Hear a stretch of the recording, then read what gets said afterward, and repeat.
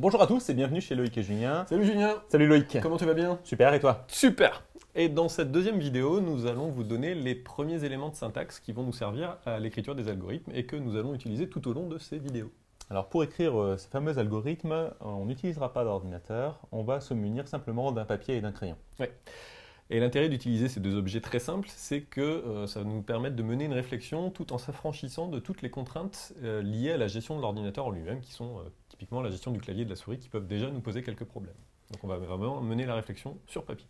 Ouais, alors la rédaction de nos algorithmes, ça va se faire dans quelque chose qui va être intermédiaire entre le langage parlé et le langage de programmation.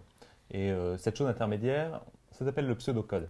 Ouais. Alors en effet, le problème du langage parlé, du langage naturel de tous les jours, c'est qu'il est peu formel. On n'a pas tous les mêmes mots utilisés pour donner et indiquer les mêmes choses.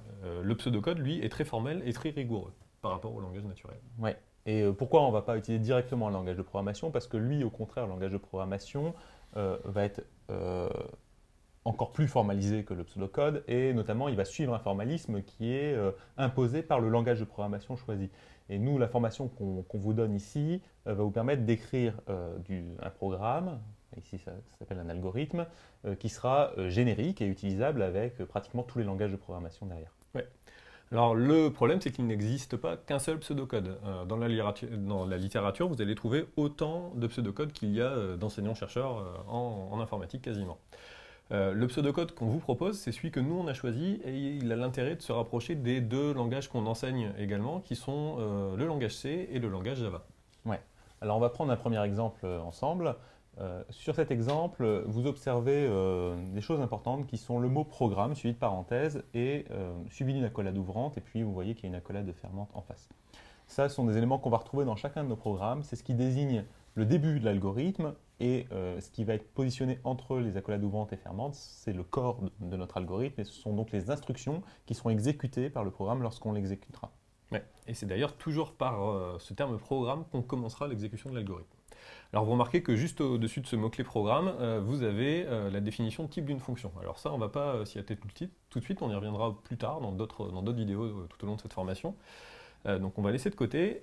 Par contre, juste encore au-dessus, vous remarquez deux caractères, deux slash, suivis derrière à nouveau quelques caractères, quelques mots-clés.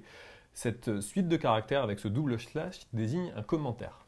Alors un commentaire, c'est une portion de code qui n'a pas de rôle fonctionnel. C'est-à-dire que ça ne sera pas exécuté lorsqu'on lancera le programme, ce sont des lignes qui seront ignorées. Alors à quoi servent ces commentaires? Eh bien, c'est un message qui explique une portion de code. Alors ça peut être soit à destination d'une personne qui va réutiliser votre programme, ça peut également être à destination de vous-même, puisque quand on code quelque chose qui commence à prendre de l'ampleur, si on le laisse de côté un jour ou deux et qu'on y retourne, on ne se rappelle pas toujours du cheminement exact de notre pensée, et laisser des commentaires à destination de soi-même, c'est quelque chose qui devient très vite indispensable. Ouais.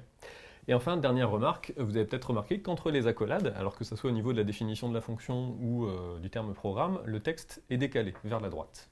Et c'est sur ce cliff que s'arrête cette seconde vidéo. Ouais.